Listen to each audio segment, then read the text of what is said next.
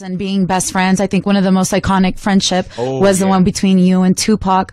What was your last memory with Pac? And Pac came to your fight. Yes. Oh, shit.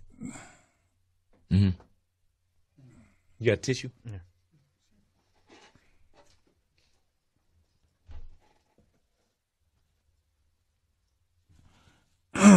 He was really happy after the fight. Mm-hmm.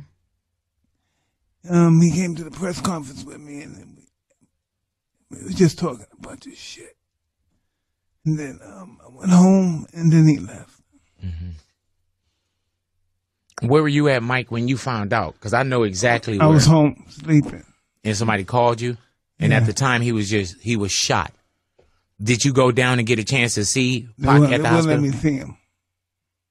There's an iconic picture and just video of where you still got your gloves on, and there's the hug, there's the embrace, you know, and just sitting here and, you know, knowing Pac then and knowing you now, there had to be a mutual respect, because even this many years on, removed, you still have an emotion for that man. What did Pac mean to Mike Tyson? Man, it was just, it's very difficult to talk about. It was just a young kid that really wanted to be great, and that happened. Do you remember the first time you guys met? It was a club. They wouldn't let him in, so I went outside and I let him through the back way. I met him. Did you and Pac always have like a lot of conversations? Did you feel like you guys kind of kept each other up? Like he talked to you and lift you up. You talked to Pac and he. Not many conversations, but we knew what was going on. And the respect. A feeling.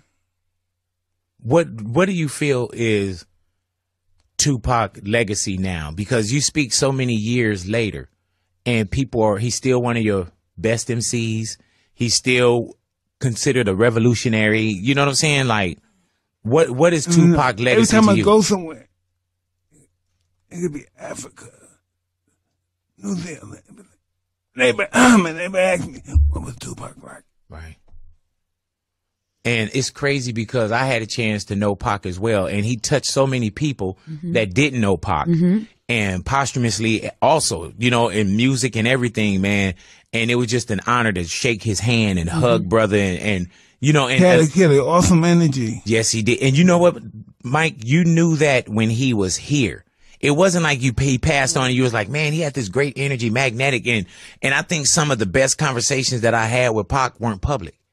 It was just us either in a car, a van, a hotel. You know what I'm saying? And you never took a picture with him? Man, I don't know. That's how God worked, bro. I don't have one picture with Pac.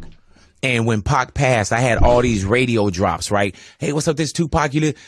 At the moment, out of respect, I erased all my Tupac drops.